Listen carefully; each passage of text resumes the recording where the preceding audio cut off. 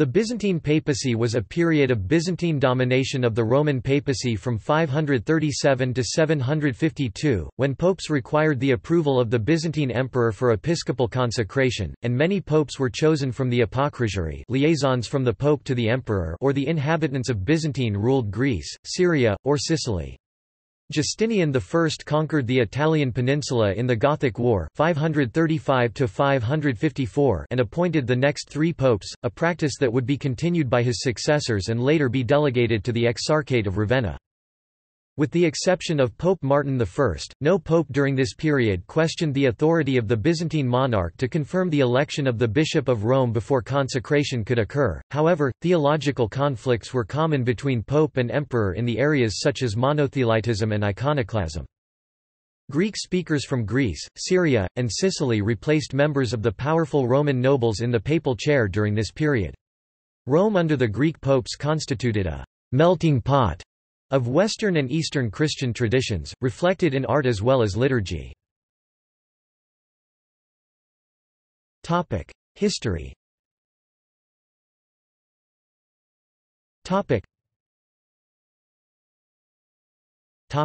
Origins 534 to 638.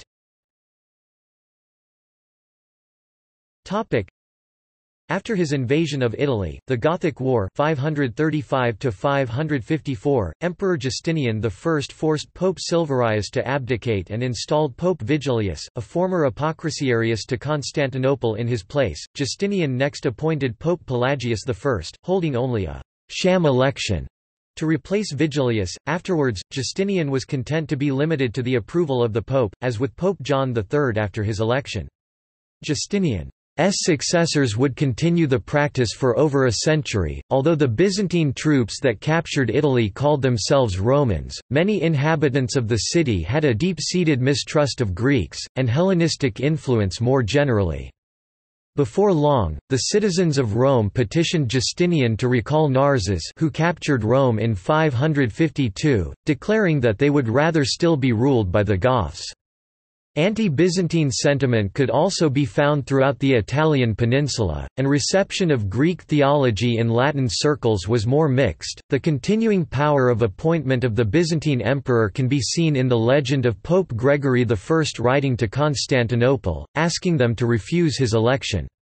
Pope Boniface III issued a decree denouncing bribery in papal elections and forbidding discussion of candidates for 3 days after the funeral of the previous pope. Thereafter, Boniface III decreed that the clergy and the sons of the Church, i.e. noble laymen, should meet to elect a successor, each voting according to their conscience. This abated factionalism for the next 4 successions, each resulting in quick elections and imperial approval. The prestige of Gregory I ensured a gradual incorporation of Eastern influence, which retained the distinctiveness of the Roman Church. Gregory's 2 successors were chosen from his former apocryphary to Constantinople, in an effort to gain the favor of Phocas, whose disputed claim to the throne Gregory had enthusiastically endorsed. Pope Boniface III was very likely of Greek extraction, making him the Easterner on the papal throne. In 607, many authors incorrectly regard Pope Theodore I, who reigned from 642 to 649, as the first Eastern pope of the Byzantine Papacy. Boniface III was able to obtain an imperial proclamation declaring Rome as the head of all the churches, reaffirming Justinian I's naming the pope the first among all the priests. A decree Phocas intended as much to humiliate the Patriarch of Constantinople as exalt the Pope. Phocas had a gilded statue of himself erected on a monumental column in the Roman Forum only 3 weeks after Boniface III's consecration, and in 609 by Iasio authorized the conversion of the Pantheon into a Christian church, the first pagan Roman temple so converted. Boniface III himself attempted to outdo Phocas's efforts to Christianize the site, collecting 24 cartloads of martyr bones from the catacombs of Rome to enshrine in the temple. A 610 synod ruled that monks could be full members of the clergy, a decision that would massively increase the hordes of Greek monks about to flee to Rome as the Slavs conquered much of the Balkan coast. At this time Salona in Dalmatia, Prima Justiniana in Illyricum, peninsular Greece, Peloponnesus, and Crete were under the ecclesiastical jurisdiction of Rome, and Constantinople was one of the last places to which one could turn for refuge in the early 7th century. Another wave of monastic refugees, bringing with them various Christological controversies, arrived in Rome as the Sassanid Empire ravaged the eastern Byzantine possessions. The following Muslim conquests of the 7th century in effect reversed the avalanche of ascetics to the east, and the brain drain of ascetic emigrations to the Holy Land that followed the Gothic invasions of 408 to 410. Although the immigrating monastics were relatively small in number, their influence was immense. Amidst an atmosphere that warmly welcomed them, the small force of monks and clerics who came to Rome at this time would combine their zeal for Chalcedon, their intellectual acumen and higher learning, and the spiritual authority of the Roman Church and the papacy to mobilize the battle and win the war against the last of the great Christological controversies to confront the Church.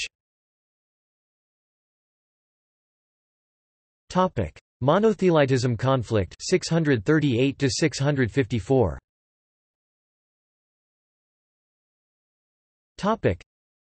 It was regarded as mandatory of a pope-elect to seek the confirmation of his appointment from Constantinople before consecration, often resulting in extremely lengthy delays. Sabinian, 6 months; Boniface III, 1 year; Boniface IV, 10 months; Boniface V, 13 months, due to the difficulty of travel, the Byzantine bureaucracy, and the whims of the emperors. Disputes were often theological, for example, Severinus was not consecrated for 20 months after his election due to his refusal to accept monothelitism, dying only months after he finally received permission to be consecrated in 640.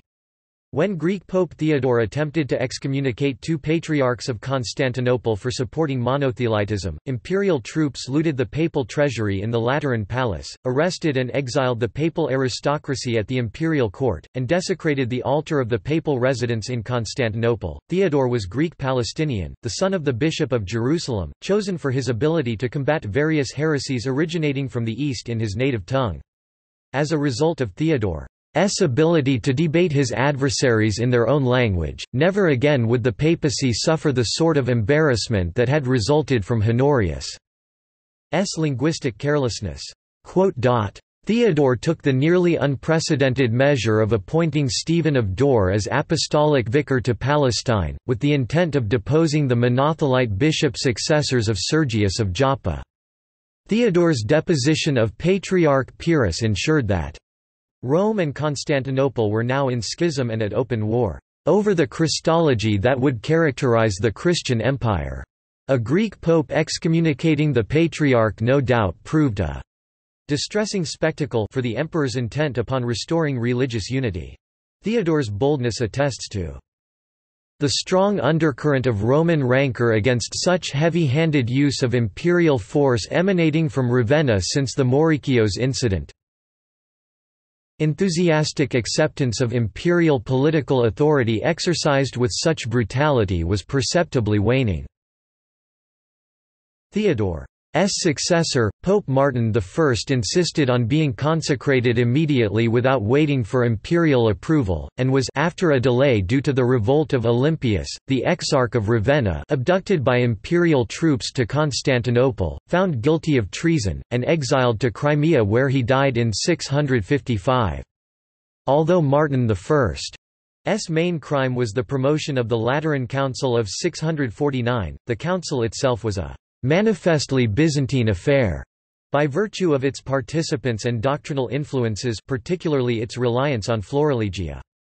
The council's ecumenical status was never acknowledged, for the time solidifying the idea that the convening of ecumenical councils was an imperial prerogative.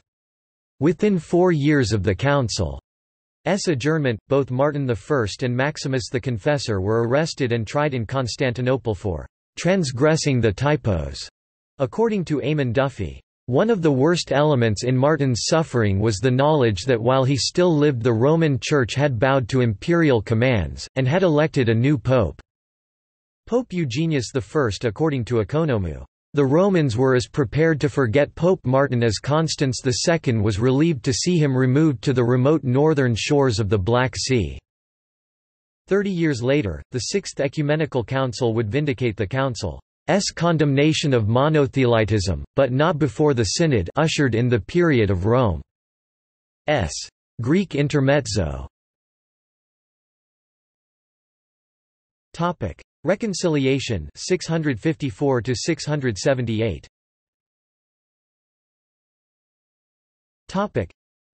The inhabitants of both East and West had grown weary of the decades of religious warfare, and the arrest of Martin I did much to dissipate the religious fever of the empire's Italian subjects. Rapprochement within the empire was viewed as critical to combating the growing Lombard and Arab threat, and thus no pope referred again to Martin I for 75 years. Although the Roman uneasiness of electing a successor while Martin I lived and the Byzantine desire to punish Rome for the council caused the immediate sede vacandi to last 14 months, the next 7 popes were more agreeable to Constantinople, and approved without delay, but Pope Benedict II was impelled to wait a year in 684, whereafter the emperor consented to delegate the approval to the Exarch of Ravenna. The Exarch, who, invariably, was a Greek from the court of Constantinople, had the power to approve papal consecration from the time of Honorius I. Emperor Constans II, the abductor of Martin I, resided himself in Rome for a period during the reign of Pope Vitalian.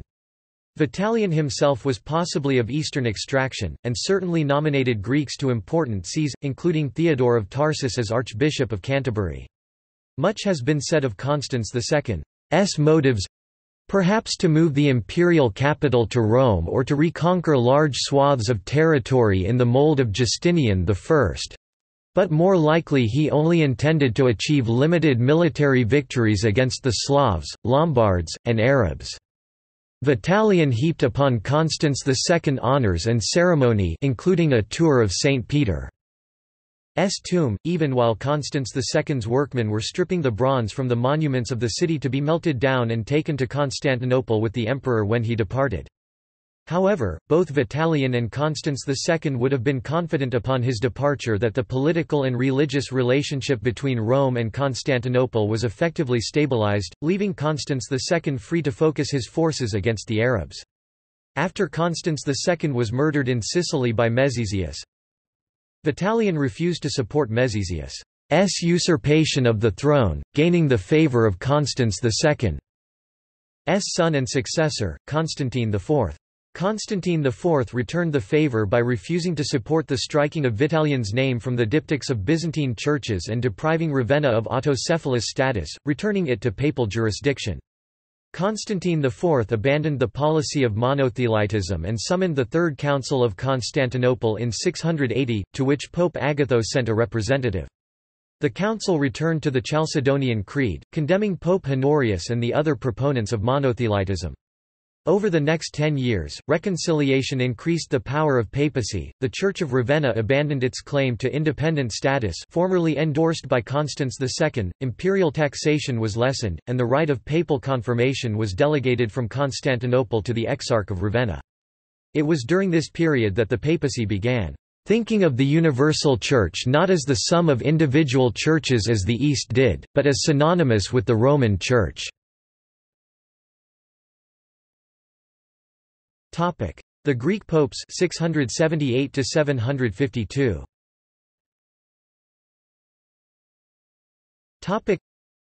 Pope Agatho, a Greek Sicilian, started a nearly unbroken succession of Eastern pontiffs spanning the next 3/4 of a century. The Third Council of Constantinople and the Greek popes ushered in a new era in relations between the eastern and western parts of the empire. During the pontificate of Pope Benedict II (684–685), Constantine IV waived the requirement of imperial approval for consecration as pope, recognizing the sea change in the demographics of the city and its clergy. Benedict II's successor Pope John V was elected by the general population, returning to the ancient practice. The 10 Greek successors of Agatho were likely the intended result of Constantine IV's concession. The deaths of Pope John V and even more so Pope Conon resulted in contested elections, but following Pope Sergius I the remainder of the elections under Byzantine rule were without serious issue. During the pontificate of John V 684–685, the emperor substantially lessened the taxation burden on papal patrimonies in Sicily and Calabria, also eliminating the surtax on grains and other imperial taxes. Justinian II during the reign of Conon also decreased taxes on the patrimonies of Bruttium and Lucania, releasing those conscripted into the army as security on those payments. Popes of this period explicitly recognized imperial sovereignty over Rome and sometimes dated their personal correspondence in the regnal years of the Byzantine emperor. However, this political unity did not also extend to theological and doctrinal questions. Quinisext Council dispute. Justinian II's initial acts appeared to continue the rapprochement initiated under Constans II and Constantine IV. However, reconciliation was short-lived, and Justinian II convoked the Quinisext Council 692, unattended by Western prelates, which settled upon a variety of decrees, calculated to offend Westerners, the canons of which were sent to Pope Sergius I in office 687–701 for his signature. Sergius refused and openly flouted the new laws. The key point of contention were the regulations of the Trullan canons, which although primarily targeted at Eastern lapses, conflicted with existing practices in the West. Sergius I would have objected to the approval of all 85 apostolic canons rather than only the first 50, various liberalizations of the issue of clerical celibacy, various prohibitions on blood as food, and the depiction of Christ as a lamb. Justinian II first sent a magistrate to arrest John of Portus and another papal councillor as a warning, and then dispatched his infamous protopitharios Zacharias to arrest the pope himself. Justinian II attempted to apprehend Sergius I as his predecessor had done with Martin I, underestimating the resentment against imperial authority among those in power in Italy, and the Italian-born troops from Ravenna and the Duchy of the Pentapolis mutinied in favour of Sergius I upon their arrival in Rome. Not long after, Justinian II was deposed in a coup 695. However, the 13 revolts in Italy and Sicily that preceded the fall of the Exarchate in 751 were uniformly imperial in character, in that they still harbored allegiance to the ideal of the Christian Roman Empire, and harbored no nationalist ambitions for the Italian peninsula. Indeed, rather than capitalize on any anti-Byzantine sentiments in Italy, Sergius I himself attempted to quell the entire controversy. In 705, the restored Justinian II sought to compromise with Pope John VII in office 705–707, asking him to enumerate the specific canons of the council he found problematic and to confirm the rest. However, John VII took no action. In 710, Justinian II ordered Pope Constantine in office 708–715 to appear in Constantinople by imperial mandate. Pope Constantine, a Syrian, left for Constantinople in 710 with 13 clerics, 11 of them fellow Easterners. Crossing paths with Constantine in Naples was Exarch John III Risicopo, who was on his way to Rome where he would execute 4 high-ranking papal officials who had refused to accompany the Pope. While Rome's rejection of the Trullan canons remained, the visit largely healed the rift between Pope and Emperor. Greek was the language of choice during this period as countless Easterners rose through the ranks of the clergy. According to Economou, between 701 and 750, Greeks outnumbered Latins by nearly 3.5 to 1. Any power vacuum was swiftly filled from Rome. For example, Pope Gregory II came to the aid of the Exarchate of Ravenna in 729 by helping to crush the rebellion of Tiberius Petitius, and Pope Zacharias in 743 and 749 negotiated the withdrawal of the Lombards from imperial territory. Iconoclasm dispute. Popes of the first half of the 8th century perceived Constantinople as a source of legitimating authority and in practice, paid handsomely to continue to receive imperial confirmation, but Byzantine authority all but vanished in Italy except for Sicily as the emperors became increasingly pressed by the Muslim conquests. According to Economou, Like every Roman pontiff who had come before him, Zacharias considered himself a loyal servant of the Imperium Romanum Christianum and a dutiful subject of the emperor who occupied the throne in Constantinople. The empire was, after all, the terrestrial image of the kingdom of heaven. It was a sacred realm of which Rome and the papacy were integral components. It represented culture and civilization. It was the irrefragable chain that connected the present to the classical past and gave his beloved Rome the aura of eternity. Most of all, it was the empire that guarded and protected the Holy Catholic and Apostolic Church. The emperor was God's elected representative on earth. He held the empire in the name of Christ, whose instrument he was and from whom he derived his power and authority. To criticize the emperor was sacrilege, to fail to obey and pray for him, whether he was good or bad, unthinkable impiety. Although antagonism about the expense of Byzantine domination had long persisted within Italy, the political rupture was set in motion in earnest in 726 by the iconoclasm of Emperor Leo III the Isaurian. The exarch was lynched while trying to enforce the iconoclastic edict, and Pope Gregory II saw iconoclasm as the latest in a series of imperial heresies. In 731, his successor, Pope Gregory III organized a synod in Rome attended by the Archbishop of Ravenna, which declared iconoclasm punishable by excommunication. When the exarch donated 6 columns of onyx to the shrine of St. Peter in thanks for the Pope's assistance in his release from the Lombards, Gregory III defiantly had the material crafted into icons. Final break. Leo III responded in 732-33 by confiscating all papal patrimonies in South Italy and Sicily, together constituting most papal income at the time. He further removed the bishoprics of Thessalonica, Corinth, Syracuse, Reggio, Nicopolis, Athens, and Patras from papal jurisdiction, instead subjecting them to the Patriarch of Constantinople. This was in effect an act of triage. It strengthened the imperial grip on the Southern Empire, but all but guaranteed the eventual destruction of the Exarchate of Ravenna, which finally occurred at Lombard hands in 751. In effect, the papacy had been cast out of the empire. Pope Zachary, in 741, was the last pope to announce his election to a Byzantine ruler or seek their approval. Subsequent relations.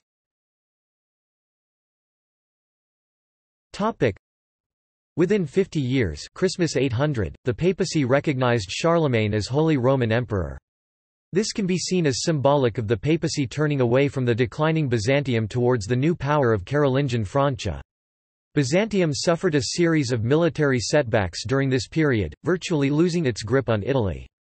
By the time of Louisprand of Cremona's late 10th century visits to Constantinople, despite Byzantium recovery under Romanos I and Constantine Porphyrogenitus, relations were clearly strained between the papacy and Byzantium. Indeed, he notes the anger of the Byzantine civil service at the emperor being addressed by the pope as "Emperor of the Greeks", as opposed to that of the Romans. List of Byzantine popes.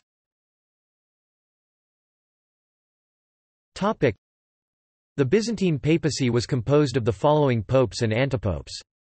Of the 13 popes from 678 to 752, only Benedict II and Gregory II were native Romans, all the rest were Greek-speaking, from Greece, Syria, or Byzantine Sicily. Many popes of this period had previously served as papal apocrypharii, equivalent of the modern nuncio, in Constantinople. The series of popes from John V to Zachary 685 to 752 is sometimes referred to as the Byzantine captivity, because only one pope of this period, Gregory II, was not of Eastern extraction. Legacy.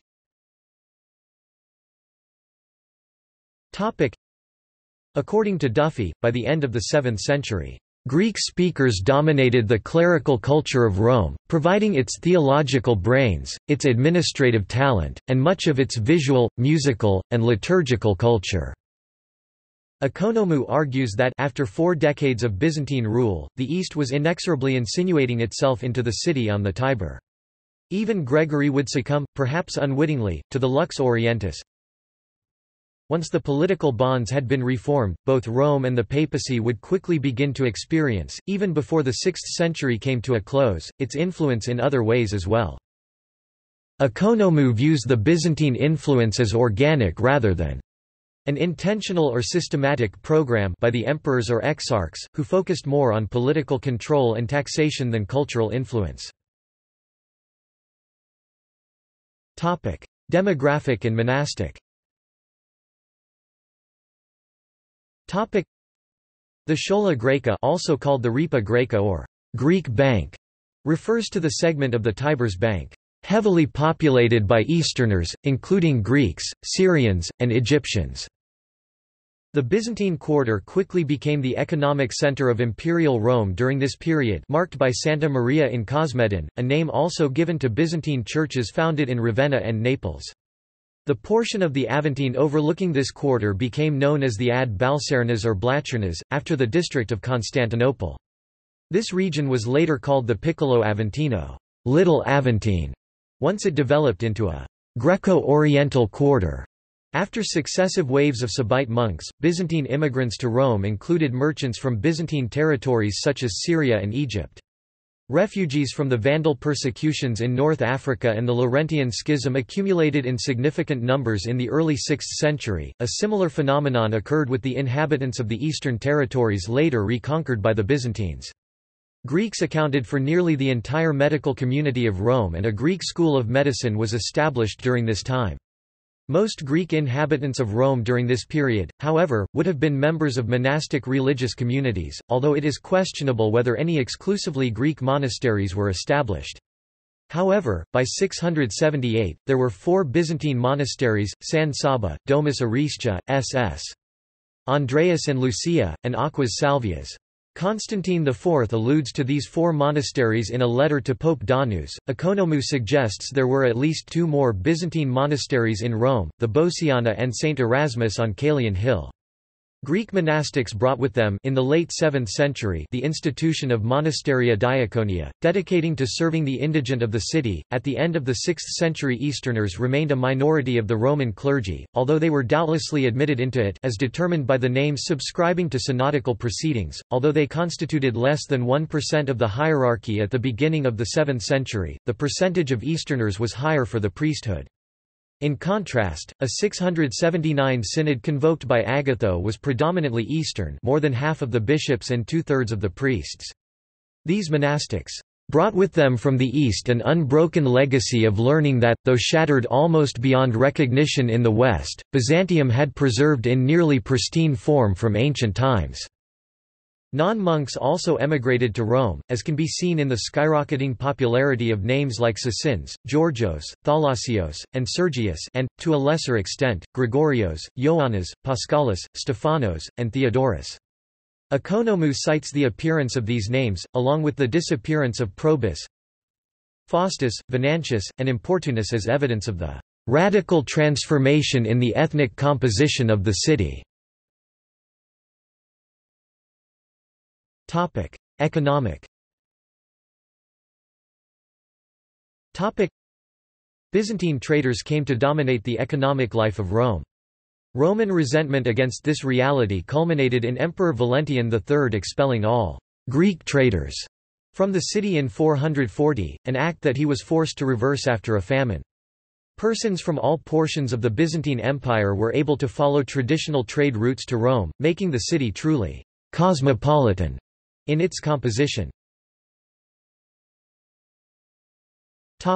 Architectural. Greek-speaking prelates also become common in Rome at this time, concentrated around a ring of churches on Palatine Hill, dedicated to Eastern saints, Cosmas and Damian, Sergius and Bacchus, Hadrian, Quaritius and Julita, and Cyrus and John. Greek influence was concentrated also in the Diaconia along the Tiber, an emerging Byzantine quarter of the city, and the churches of San Giorgio in Velebro and Santa Maria in Cosmedin.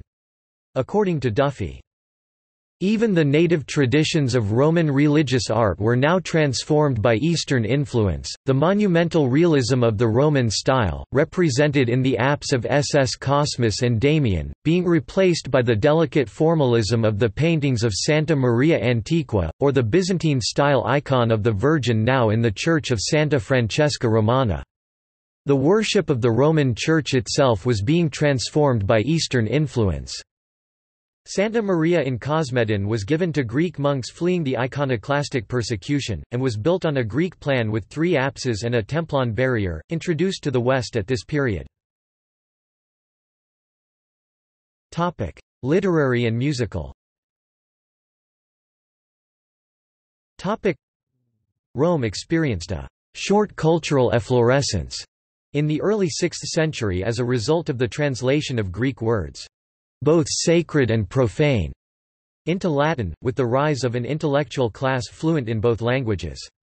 Because traditional classical education in Rome had declined, nearly to the point of extinction, even learned Latin scholars could not read such works in their original Greek and were forced to rely on translation.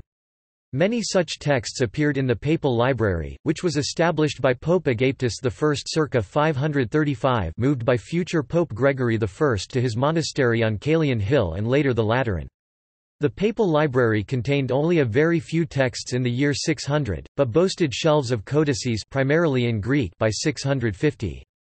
Moreover, the staff of the Papal Chancery was thoroughly bilingual by mid-century, with its administrative apparatus run by Greeks. Until recently, scholars believed that papal texts were written in Latin and then translated into Greek. However, the evidence regarding the proceedings of the Lateran Council of 649 reveals exactly the opposite to be the case. Despite the conquest, the decline of the knowledge of the Greek language continued almost unchecked, and translators remained in short supply throughout Gregory I's papacy. Only at the end of the 6th century did knowledge of the Greek language and the corresponding supply of Greek texts undergo a slightly increased vitality.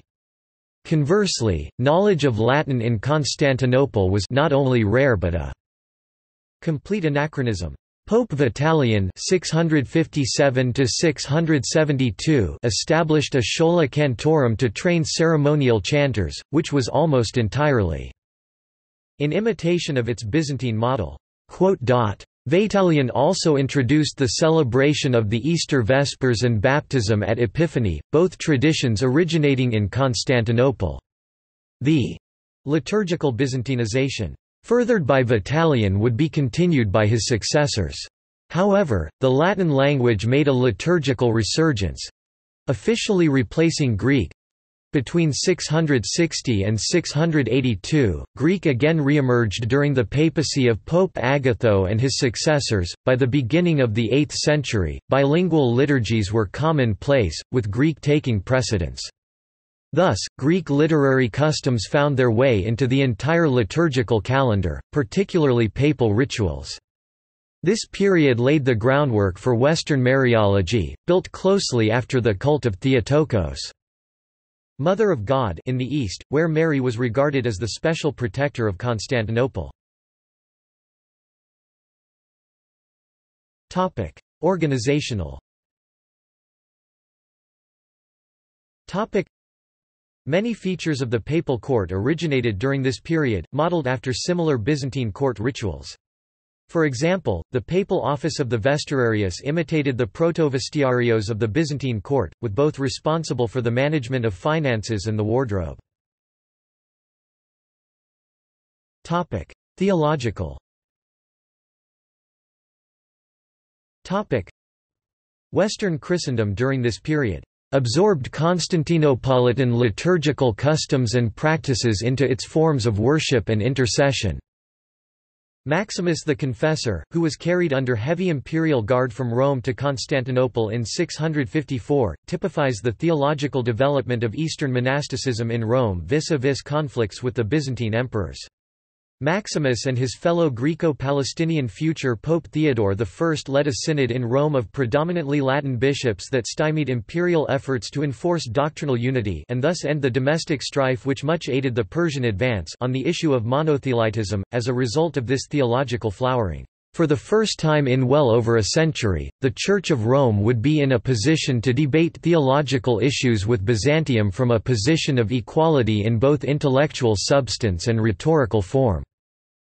However, the irony was that Rome would experience its revitalization not by drawing upon its own pitiable resources, but rather through the collaboration of a Greco-Palestinian pope and a Constantinopolitan monk employing a style of theological discourse whose tradition was purely Eastern. As early as the papacy of Gregory I, the churches of Italy and Sicily began increasingly following Eastern ritualistic forms, which Gregory I himself endeavored to combat and modify. For example, Roman churches adopted the practice of saying Alleluia in Mass except during the 50 days between Easter and Pentecost. In a letter, Gregory I acknowledged the development, but claimed it originated in Jerusalem and reached Rome not through Constantinople but through Jerome and Pope Damasus. Similarly, Gregory I claimed an ancient origin for allowing subdeacons to participate in Mass without tunics, a practice common in Constantinople.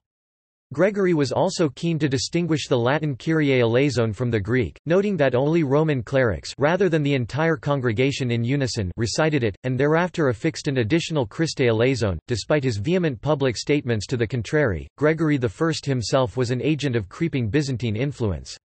As Economou states, Gregory not only reflect but was in many ways responsible for Rome's ambivalent attitude toward the East. For example, he organized a series of liturgical processions in Rome to assuage the wrath of God and relieve the city's suffering from the plague which killed his predecessor, which greatly resembled Byzantine liturgical processions which Gregory I would have witnessed as apocrisiarious. Gregory I's Mariology also comports with several Byzantine influences. However, it is after the death of Gregory I that Eastern influence became far more apparent and the adoption of Byzantine practices accelerated. Sergius I incorporated the Syrian custom of singing the Agnus Dei and elaborate processions with Greek chants into the Roman liturgy. The more learned and sophisticated theological interests of the Greek popes also added a new doctrinal edge to the claims of the primacy of the Roman pontiff, sharpened and fixed by various confrontations with the emperor. Eastern monastics, if not Byzantine society at large, in the 4th and 5th centuries came to regard Rome as not just another patriarch, but as a unique source of doctrinal authority. According to Economou, the dialogues best reflect the impact that the East exercised on Rome and the papacy in the late 6th century, as they gave Italy holy men who were part of an unmistakable hagiographical tradition whose roots lay in the Egyptian desert and the Syrian caves. Artistic. The Byzantine period saw the disappearance of most remnants of classical style from mosaics in Italy, although the process of this transition is hard to follow, not least because there are even fewer surviving mosaics from the period in the Greek-speaking world than in Italy. The magnificent sequence of mosaics in Ravenna continued under the Exarchate, with those in the Basilica of San Vitale 527–548, spanning the change of rule, and Basilica of San Apollinaire in Classe 549, but no sharp transition of style is detectable from those produced under the Ostrogothic kingdom or the Western emperors of the preceding decades. Greek Pope John VII was by far the most outstanding patron of the Byzantine iconographic style, commissioning innumerable works from traveling Greek craftsmen. 4 churches in Rome have mosaics of saints near where their relics were held. These all show an abandonment of classical illusionism for large-eyed figures floating in space. They are San Lorenzo Fiori La Mura 580s, Sant'Agnese Fiori La Mura 625–638, Santo Stefano Rotondo 640s, and the Chapel of San Venanzio in the Lateran Basilica c. 640. Illuminated manuscripts show similar developments, but it is difficult to see specifically Byzantine elements in the emerging medieval style of St. Augustine Gospels of c. 595, the earliest Latin Gospel book, which very probably passed through the hands of Gregory I. The earliest estimates for the date of the frescoes at Castelciprio in northern Italy, which undoubtedly show strong Byzantine influence, would put them into this period, but most scholars now date them much later. There has been much speculation, in respect of Castelciprio and other works, about Greek artists escaping from iconoclasm to the west, but there is little or no direct evidence of this. See also Rule of the Dukes Notes References Baumgardner, Frederick J. 2003. Behind Locked Doors, A History of the Papal Elections. Palgrave Macmillan. ISBN 0-312-29463-8. Dale, Thomas E. A., Mosaic, in Christopher Kleinhintz ed., Medieval Italy, An Encyclopedia, Routledge, 2004, ISBN 0-415-93931-3, ISBN 978-0-415-93931-7. Google Books. Duffy, Eamon, 1997. Saints and Sinners, A History of the Popes. Yale University Press. Economou, Andrew J. 2007. Byzantine Rome and the Greek Popes, Eastern Influences on Rome and the Papacy from Gregory the Great to Zacharias, AD 590–752. Lexington Books.